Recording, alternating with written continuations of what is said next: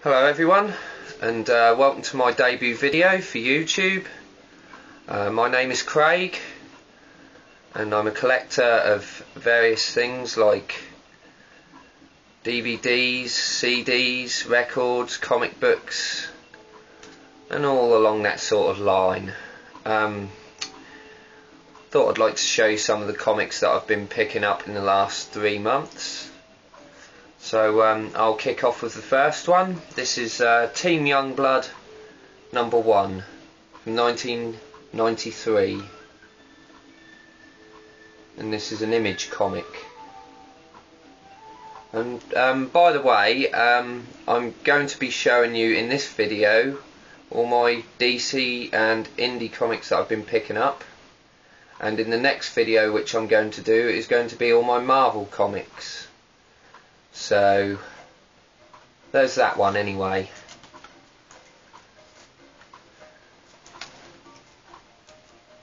Alright, this next one is a DC comic. This is called The Last Days of Animal Man, and it's #1, and it's from 2009.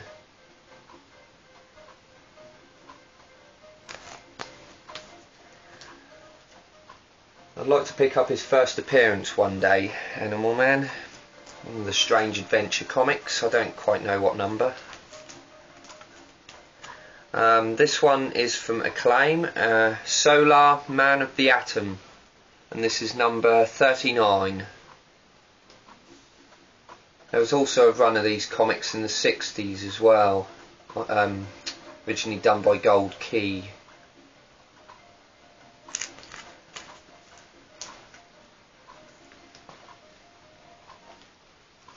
Next one I picked up a couple of days ago. This one is Swamp Thing number 46 from 1986, and this is Crisis of Infinite Earth's Time comic. Wonderful artwork. Stephen Bissetti and John Totleben, I think that's how it's pronounced, with Alan Moore as the writer. Wonderful artwork inside as well, wonderful.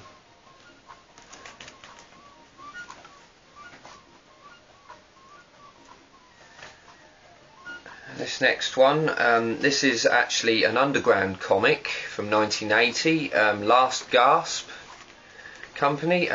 This is Zippy #3.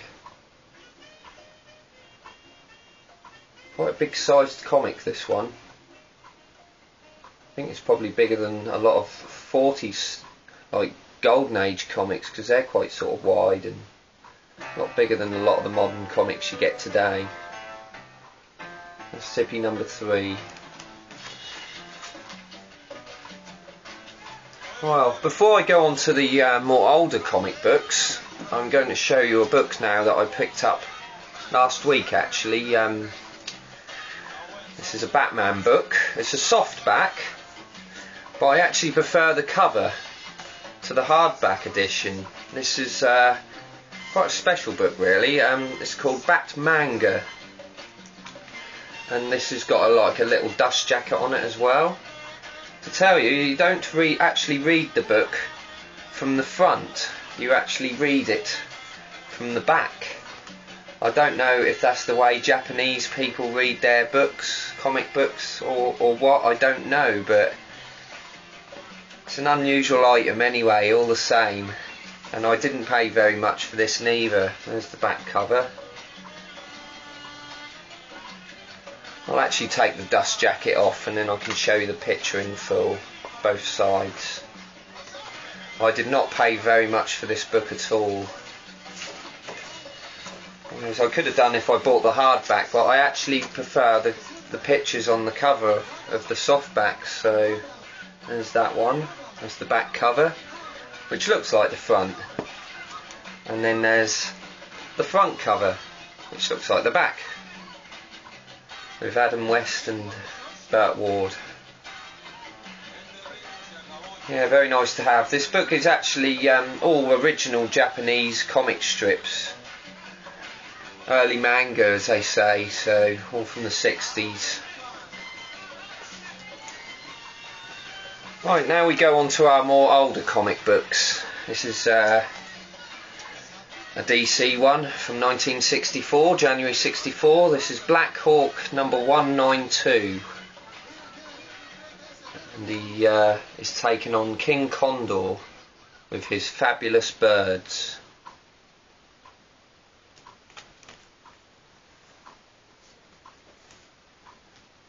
This next one is World's Finest number 177 from 1968. And as you can see, it's got the Joker and Lex Luthor on the front cover, as well as Batman and Superman, obviously. This is actually originally done by Ross Andrew, the cover art, who went on to do a run of The Amazing Spider-Man in the 70s, around about 74, 75. I think that's what it is anyway, so yeah. There's that comic, World's Finest number 177.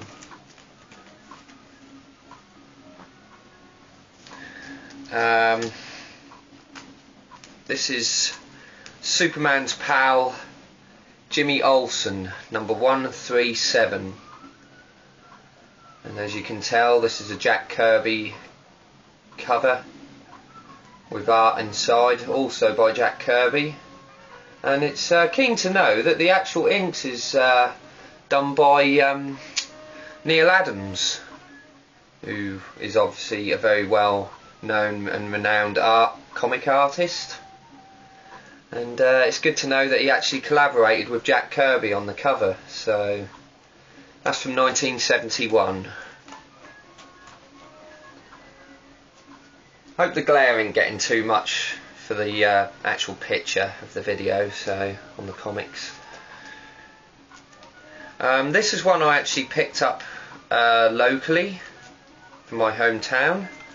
This is Justice League of America number 172 from 1979, and this is a Dick Giordano cover. Very nice cover indeed. And I hardly paid very much for that, so yes. This one is Justice League of America number 170. Also from 1979. Very nice cover as well by Dick Dillon and no, is it Dick Dillon? Yeah, Dick Dillon and Dick Giordano as well. Giordano. That's that.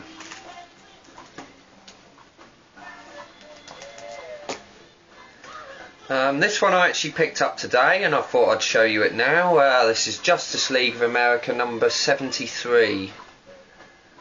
And this is a bit of a key issue. This has got some of the members of the Justice Society appearing in it for the first time. I think it's the first appearance of the Golden Age Superman. And it's a very nice comic. Good cover as well by Joe Kubert. So, and this is my final Justice League of America comic I'm going to show you now. This is number 46 from 1966 with an excellent battle cover. It's got Batman, Sandman and Wildcat taking on Solomon Grundy, Blockbuster and the Antimatter Man, who doesn't appear to be on the cover. But it says at the bottom, too overwhelming to be shown on this cover, which makes all the more interesting. You sort of want to look and find out, really. But there's that one anyway. This is a Mike Sekowsky and Joe Giella cover. So yeah, that was one of the first comics I picked up in the last few months. The pack I am showing you. So, right, this one is Strange Adventures number 221 from December 1969. An excellent cover by Murphy Anderson, with Adam Strange on the front. Striking cover indeed, I love it. And it's keen to know that these are actual reprints in this comic, but the cover just caught my eye so much that I had to have it. And I think the reprints are mainly from like the early 60s and that, so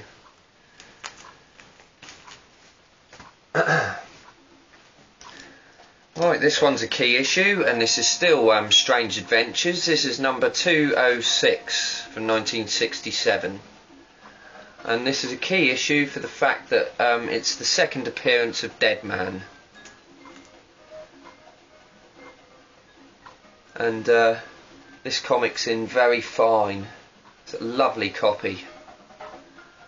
And I didn't pay as much as I should have paid for it, considering the condition. So yes, I'm very chuffed with that.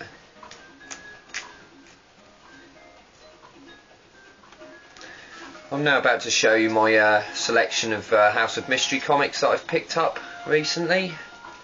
This is the first one, House of Mystery number 172 from 1968. And it appears on the cover, it's got a flying octopus attacking an Indian on a flying horse. Which is quite mad. How the hell do you get a flying octopus? The weight is just a bit much for it to get in the air, I think. Yeah, quite a mad cover anyway.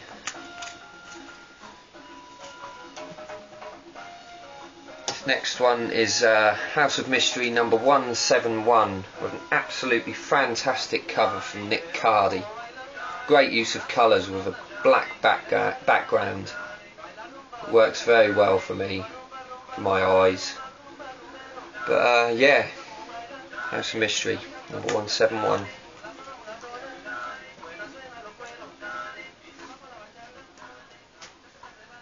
House of Mystery number 169. And these covers are all mainly done by Jim Mooney, who went on to do various things for Marvel and that later on.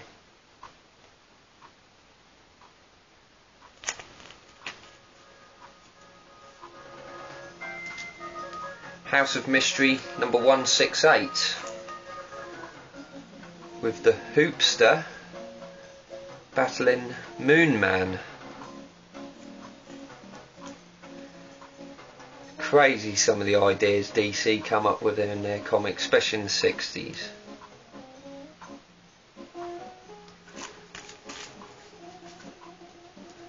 I actually received 2 copies of that comic, but I sold one to my brother. And also, I gave him a copy of this, as I had 2 copies, but it wasn't in great shape, so I didn't charge him for it. But this is number 167. And I'll thank Captain Strangelife for actually showing us these comic books on an earlier on one of his videos. He inspired me to pick up these items, so I'm most chuffed with that. Thank you. This is House of Mystery number 166, and I love the cover. It looks like a Golden Age cover. Yankee Doodle Kid versus Cougar Man.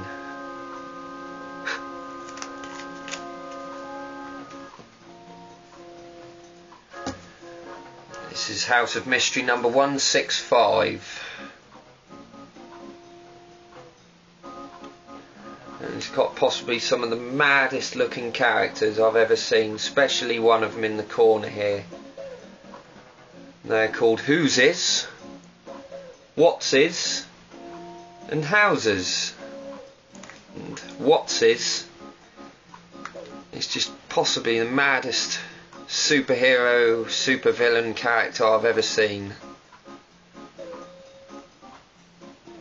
I don't know how he'd get about in a costume like that, but I love the madness of that comic. Great.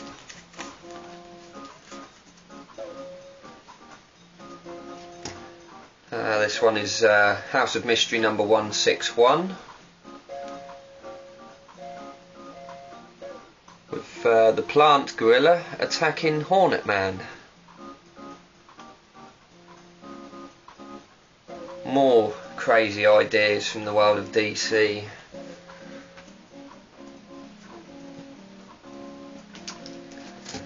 Right, this is number 157 of House of Mystery, and this is a second appearance of Dial H for Hero. Supercharge, the Human Bullet and Radar Sonar Man.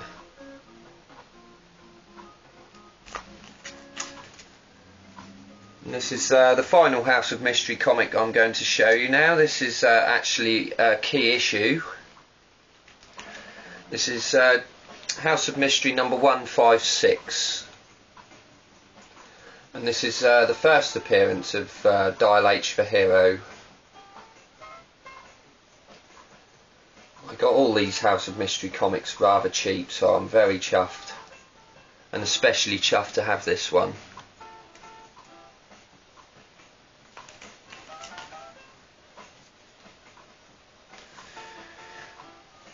Right, that's all the main gist of DC Comics now. Anyway, I'm going to show you a couple of independent comics now. And this one is The Human Fly, number 1 from 1958, IW Comics Company. And this is a very strange comic indeed, because the Human Fly is on the cover, and it's a fantastic cover by Carl Burgos, who actually done the Human Torch, who created the Human Torch. But it's also keen to know, when you look through the comic, there's actually absolutely no sign of a Human Fly strip in it at all.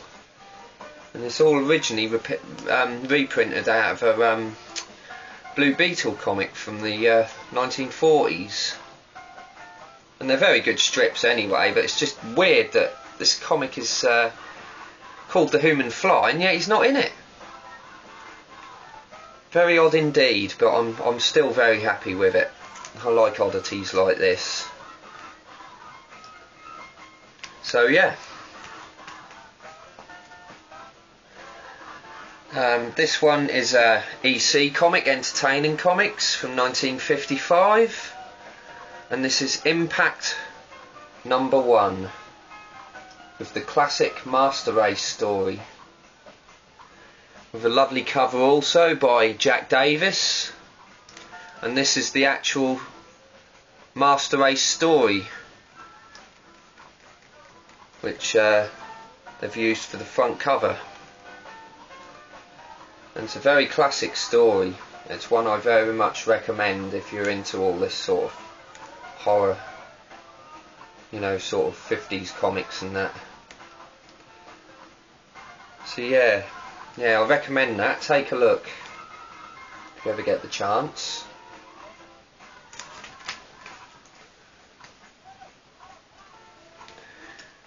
Right, this one is Space Ace, or Major Inner Pack, the Space Ace number 1 from 1951, with an absolutely tremendous Bob Powell cover.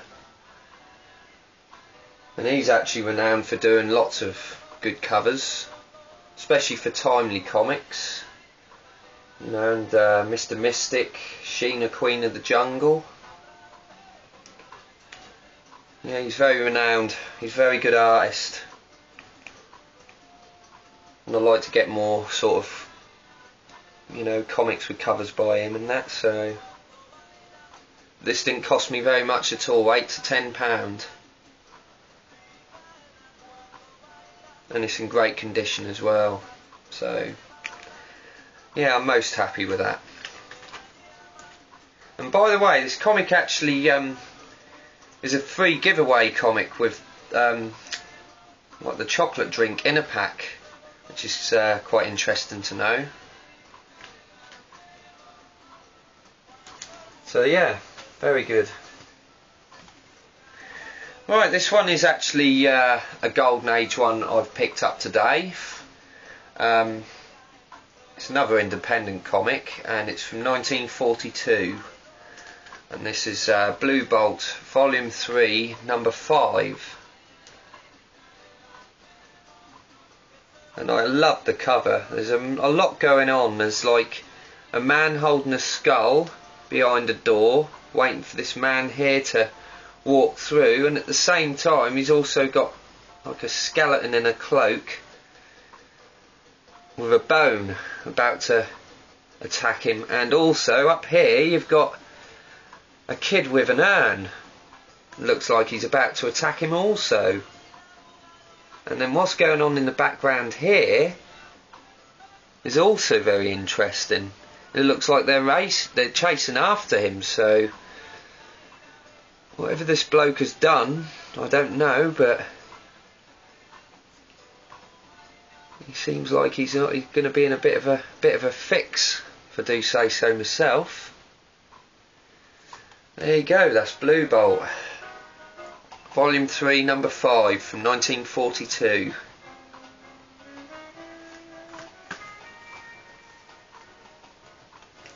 And the final comic book for the day, what I'm going to show you is a DC one again, and I picked this up about a week or two ago. This is from 1945, and this is Adventure Comics number 100, which features Sandman. Almost forgot his name just then. Other features such as Starman as well, and some more obscure sort of strips. But it's really keen to know about the background of this comic book, because it says here that the cover art was originally done by Simon & Kirby, and I'll bring that up close, as it says. And you know, you sort of see the name and you think, oh yeah, that's Simon & Kirby art, no problem at all, you can sort of tell. But in actual fact, I found information about this, and it's actually Gil Kane what did the art. Jill Kane, or Gil Kane as it's pronounced. And he was actually ghosting for Simon & Kirby in this issue. I'm not too sure whether either of them might have made a few touches to the cover or the inside strip, because the strip was also done by Gil Kane as well.